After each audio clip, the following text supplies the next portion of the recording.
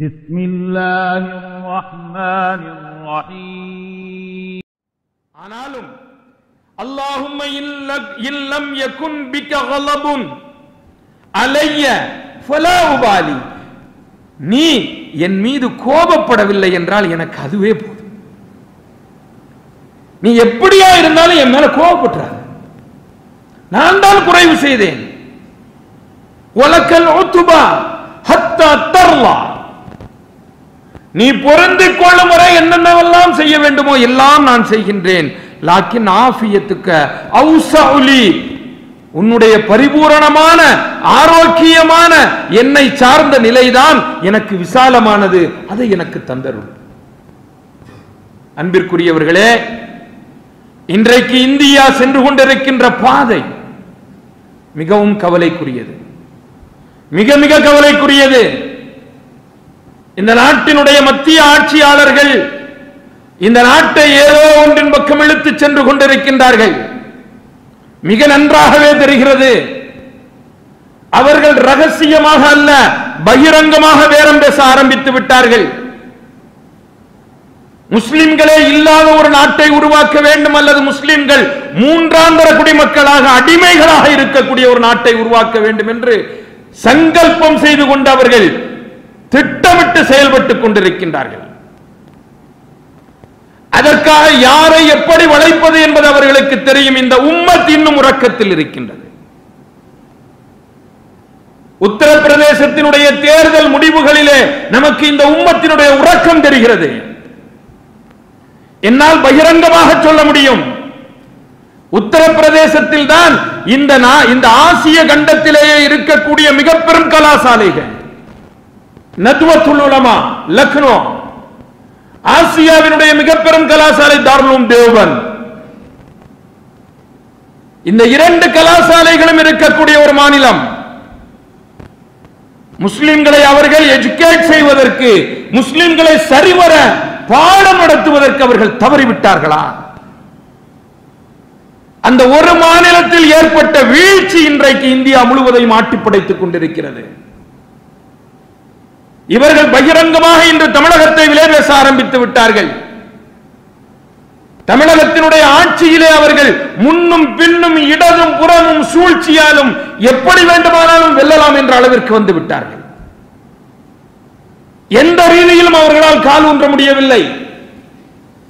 இங்கு விதையிட்ட பெரியாருடைய பெரும் சிந்தனைகள், அதற்கு பிறகு அண்ணாவினுடைய ஆட்சி, திராவிட இயக்கங்கள் இங்கு வலுவாக இருந்ததன் காரணமாக இங்கு சங்கு பரிவாரங்களினுடைய யுக்திகள் உத்திகள் இங்கே விலை பேசப்பட்டது. அப்படி இருந்தும் அவர்களில் யாரும் இங்கு விலைக்கு போகவில்லை, இந்த நாட்டை பத்திரமாக பாதுகாத்தார்கள்.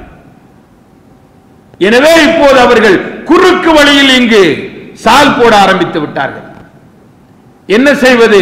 இந்த ஆட்சியையே நாம் எடுக்க வேண்டும். இந்த ஆட்சியை தர மறுத்தால் அவர்கள் மீது ரைடு. எத்தனை புறங்களிலிருந்து இவர்களுக்கு அழுத்தத்தை கொடுக்க வேண்டுமோ அத்தனை புறங்களிலிருந்தும் இவர்களுக்கு அழுத்தம் கொடுக்க வேண்டும். முஸ்லிம்கள் என்ன நினைக்கின்றார்கள்? ஆஹா, இது என்ன நிலைமை போய்கொண்டிருக்கின்றது.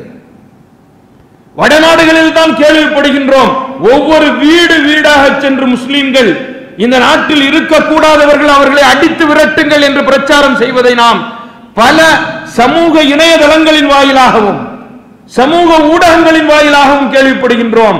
அது இப்பொழுது தமிழ்நாட்டில் நடக்க ஆரம்பித்து விட்டது. யூதர்களினுடைய நேரடி கண்காணிப்பு, அவர்களுடைய நேரடி பயிற்சி இப்பொழுது தமிழகத்திலே இறங்க ஆரம்பித்திருக்கின்றது. தமிழகத்தினுடைய கிராமங்கள் இந்த மத வெறுப்பு பிரச்சாரத்திற்கு இலக்காக்கப்பட்டு விட்டது. வீடு வீடாக சென்று முஸ்லிம்களை பற்றி அச்சுறுத்தக்கூடிய வாசகங்கள் அடங்கிய பதாகைகள், நோட்டீஸ்கள் விநியோகிக்கப்படுகின்றன. சிறுவர்களை வைத்து அவர்களிடத்திலே பிரெயின் வாஷ், மூளை செலவை செய்யப்படுகிறது. முஸ்லிம்கள் என்றால் கொடூரமானவர்கள். இந்த நாடு இந்துக்களுக்கு மட்டுமே சொந்தம். பின்னால் இவர்கள் இந்து என்றால் யார் என்று காட்டப் போகின்றார்கள். ஆனாலும் மக்கள் மதிமயங்கி விடுவார்களே, நாம் என்ன செய்ய போகின்றோம்? பெரியாரிஸ்டுகள் என்று சொல்லப்படக்கூடியவர்களை முஸ்லிம்களுக்கு எதிராக திருப்புவதற்காக வேண்டி ஒரு பெரும் கொலையை அரங்கேற்றினார்கள். ஃபாரூக் என்ற ஒருவரை கொலை செய்துவிட்டு அதற்கு பிறகு பெரியாரிஸ்டுகளும் முஸ்லிம்களினுடைய சக மேடைகளிலும் அவர்களுடைய கலந்துரையாடல்களிலும் வருவதற்கு யோசிக்கின்றார்கள். இதற்காக வேண்டி முஸ்லிம் இளைஞர்களை மூளை செலவை செய்யக்கூடிய குயுக்தியான வேலையை யூத மூளை இப்பொழுது வேலை செய்து கொண்டிருக்கின்றது. என்ன தெரியுமா? ஒரு சில வாலிபர்கள், அந்த வாலிபர்களுக்கு எல்லா விதமான சிந்தனைகளையும் இஸ்லாத்தை பற்றி ஊட்டுவது மிக அதிகமாக. இதை ஒரு முஸ்லிம் நாடாக்க வேண்டும், இங்கு முஸ்லிம்கள் தான் இருக்க வேண்டும், முஸ்லிம்களை எதிர்த்து யார் பிரச்சாரம் செய்தாலும் உடனே அவர்களை கொன்றுவிட வேண்டும், இது அவர்களே கட்டிவிடுகின்ற பிரச்சாரம். முஸ்லிம் இயக்கங்களோ இஸ்லாமிய தலைவர்களோ ஆலிம்களோ இவர்கள் எல்லோருமே சமுதாயம் நல்லிணக்கத்துடன் வாழ வேண்டும், இது பல்லின இயக்கங்கள் சமூகங்கள் வாழக்கூடிய ஒரு நாடு, இதில் எல்லோரும் ஒற்றுமையுடன் இருக்க வேண்டும் என்பதுதான் அவர்களுடைய எண்ணம். ஆனால் இதற்கு எதிரான பரப்புரைகளை அந்த வாலிபர்களிடத்திலே உருவாக்குவது அவர்களுக்கு தெரிவதில்லை. வெளியே இருந்து நாம் இங்கே மூளை செலவை செய்யப்படுகின்றோம் என்று இதிலேயே அவர்கள் திளைத்து வருகின்றார்கள். பிறகு கொஞ்ச நாள் யார் யார் கொல்லப்பட வேண்டும் என்று அவர்களுக்கே திட்டம் கொடுத்து 1-2 கொலைகளிலே அவர்களையே மறைத்து பிறகு அவர்களை வெளியே கொண்டு வருவது பார்த்தீர்களா? முஸ்லிம்கள் எல்லாம் தீவிரவாதிகள். முஸ்லிம் வாலிபர்கள் இப்படி மூளை செலவை செய்யப்பட்டு மற்றவர்களை கொல்வதற்காக வேண்டி பயிற்றுவிக்கப்படுகின்றார்கள் என்ற ஒரு பெரிய பாடத்தை தமிழகத்திலே நடத்துவதற்காக வேண்டி இந்த கூடாரம் தயாராக காத்துக் கொண்டிருக்கின்றது. நம்முடைய வாலிபர்களை பாதுகாக்க வேண்டிய நிலையில் இருக்கின்றோம். நம்முடைய மக்களுக்கு நாம் எடுத்துச் சொல்ல வேண்டும், இல்லை இப்படிப்பட்டவர்களை நீங்கள் அணுகாதீர்கள். இப்படி யாராவது உங்களிடத்திலே வந்து பேசினால், முகம் தெரியாதவர்கள் நம்முடைய வாலிபர்களிடத்திலே ஏதாவது மூளை செலவை செய்தால் அதற்கு பலியாகாதீர்கள். காரணம், அவர்கள் இஸ்லாத்தை எடுத்துச் சொல்வார்கள். எத்தனையோ கேள்விகள் வருகிறது. ஒருவர் கடவுளை மறுத்தால் அவரை கொல்லலாமா? எப்படி கேட்க துணிவு இது? அதுதானே இஸ்லாத்தினுடைய சட்டம்? இல்லை, அது இஸ்லாத்தினுடைய சட்டம் இல்லை என்றால் அவன் நம்மோடு முரண்படுகின்றான். குர்ஆன்ல அப்படி சொல்லி இருக்குது, இப்படி சொல்லி இருக்குதுன்னு பல ஆயத்துக்களை எடுத்து காட்டுறான். இந்த ஆயத்துக்களை இவர்களுக்கு சொல்லிக் கொடுப்பவர்கள் யார்? ஆயத்துகளுக்கும் குர்ஆனிய வசனங்களுக்கும் தவறான விதிமுறைகளையும் செயல் விளக்கங்களையும் சொல்பவர்கள் யார்? இவர்கள் முஸ்லிம்கள் இல்லை, இவர்கள் இயக்க தோழர்கள் இல்லை, இவர்கள் இஸ்லாத்தை உயர்த்தக்கூடியவர்களும் இல்லை. இஸ்லாத்தை அழிப்பதற்காக வேண்டி கைகூலிகளாக இவர்கள் செயல்படுகின்றார்கள். இதை நினைவில் வைத்துக் கொள்ள வேண்டும். நம்முடைய வாலிபர்களை நீங்கள் முழுவதுமாக கண்காணியுங்கள். யாரிடத்திலும் போய் இவர்கள் சிக்கிக் கொள்ளக்கூடாது. மிக கவனமாக இருக்க வேண்டிய ஒரு நிலை. இவைகள் அனைத்தும் இந்த நாட்டினுடைய எல்லா பகுதிகளுக்கும் பறந்து விரிந்து செயல்படுத்தப்பட்டுக் கொண்டிருந்தாலும் மேராஜினுடைய இந்த நிலை நமக்கு உறுதியாக காட்டுகிறது. நிச்சயமாக அல்லாஹ் நம்மோடு இருக்கின்றான். முஸ்லிம்களுக்கு நிச்சயமாக அல்லாஹ் பாதுகாவலனாக இருப்பான். எத்தனை பெரிய சூழ்ச்சிகள் வந்தாலும் இஸ்லாத்தின் மீது உறுதிப்பாட்டோடு இருக்க வேண்டும்.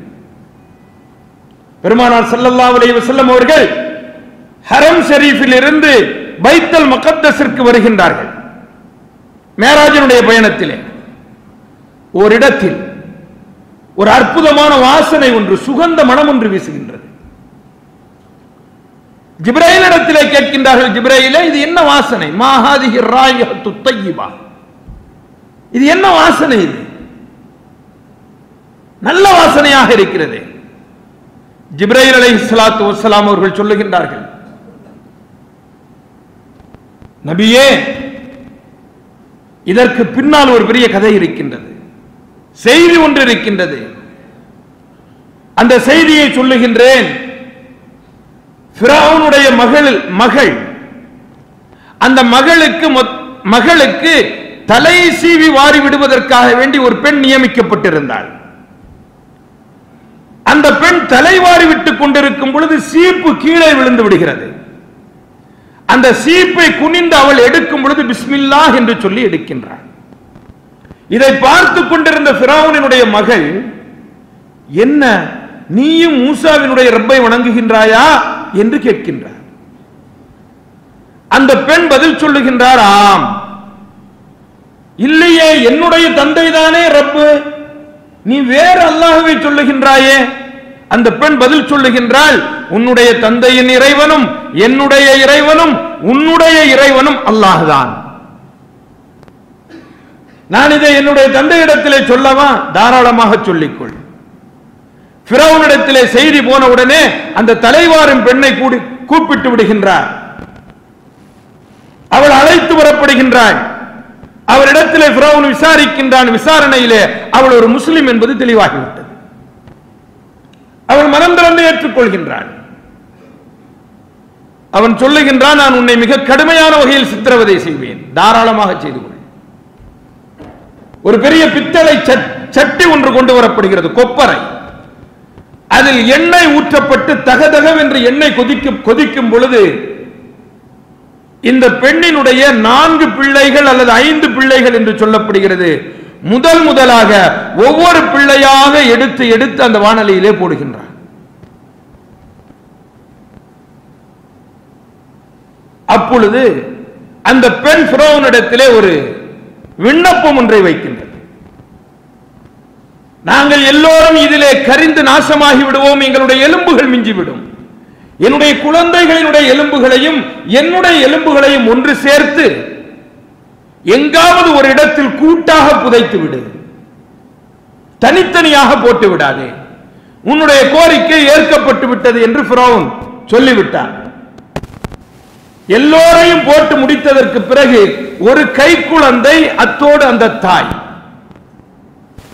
அந்த தாய்க்கு மனம் பதட்டமாக இருக்கின்றது. இந்த குழந்தையை நாம் எப்படி இந்த வானொலியிலே போடுவது?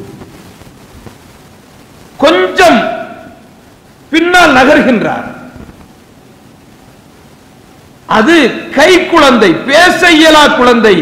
அல்லாஹ் அந்த குழந்தையை உடனே பேச வைக்கின்றான். என் அருமை தாயே, என்னையும் தூக்கி வெந்து கொண்டிருக்கின்ற அந்த எண்ணெயிலே போடு, கவலைப்படாதே. இந்த உலகத்தினுடைய அதாபுகளை விட மறுமையினுடைய அதாபு மிக கூடியது. ஃபிரௌனுடைய இந்த அதாபை காரணம் காட்டி நம்முடைய ஈமானை அவன் பறிக்க நினைத்தால் நாளை நரகத்தினுடைய தீ நம்மை கொன்றுவிடும். அது கொல்லாமல் கொன்று கொண்டே இருக்கும், அது நீரோடு இருந்து கொண்டே இருக்கும். எனவே இதில் கிடந்து இறப்பது எவ்வளவோ மேல் என்றவுடன் அந்த தாய்க்கு தைரியம் வருகின்றது. அந்த குழந்தையையும் போட்டு தானும் விழுந்து விடுகின்றார். அவர்களை எரித்ததற்கு பிறகு கிடைத்த அந்த எலும்புகள் புதைத்து வைக்கப்பட்ட இடத்திலிருந்துதான் இந்த மனம் வந்து கொண்டிருக்கின்றது என்று ஜிப்ரைல் அலைஹிஸ்ஸலாத்து வஸ்ஸலாம் அவர்கள் சொல்லுகின்றார். அந்த துஆவை நாம் இப்பொழுது ஓத கடமைப்பட்டிருக்கின்றோம். யா அல்லாஹ், இந்த மக்களுக்கு இஸ்லாத்தை எடுத்து சொல்லாத பலவீனம் எங்களுடைய பலவீனம். நபி ஸல்லல்லாஹு அலைஹி வஸல்லம் அவர்களுடைய அதே துஆ. ஆனால் எங்கே எங்களை நீ சாட்டிவிடப் போகின்றாய்? இந்த எதிரிகளின் பக்கமா, அல்லது எங்களை கருணையுடன் அரவணைக்கக்கூடிய நண்பர்களின் பக்கமா? நாங்கள் என்ன தவறு செய்திருந்தாலும் எங்களை மன்னித்து உன்னுடைய விசாலமான ரஹ்மத்தை எங்களை வைத்து மூடிக்கொள். எந்த நேரத்திலும் எங்களுக்கு சிரமங்கள் ஏற்படாத வகையில் எதிரிகளினுடைய திட்டத்தை நிர்மூலமாக்கு என்று ஹஜ்ரத் ரசூலுல்லாஹி ஸல்லல்லாஹு அலைஹி வஸல்லம் அவர்கள் தாயிஃபில் எந்த துஆவை கேட்டார்களோ அந்த துஆவை ஃபிரௌனுடைய மகளின் தலைவாரக்கூடிய பெண் எந்த உறுதியுடன் நின்று சொன்னாரோ அதே உறுதியில் நாமும் ஆடாமல் அசையாமல் ஈமானோடு நின்று வென்று காட்ட வேண்டிய ஒரு சந்தர்ப்பத்தில் இருக்கின்றோம். அந்த துஆவை ஒவ்வொரு தொழுகையிலும் நாம் ஓதிக்கொண்டே இருக்க வேண்டும். அல்லாஹ் நமக்கு வரக்கூடிய எல்லா தீங்குகளை விட்டும் பாதுகாப்பானாக.